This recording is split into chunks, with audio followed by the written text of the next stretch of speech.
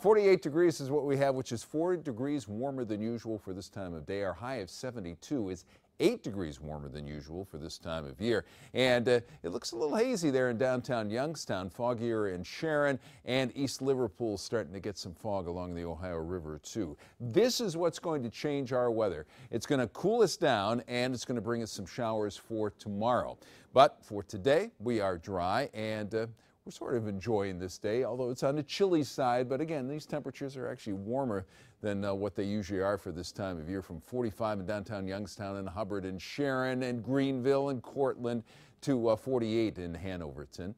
And we look at future tracker here. It takes us through noon. You're seeing some clouds around, but you also see some sun. And then we'll really get the clouds working their way in for tonight with mostly cloudy evening.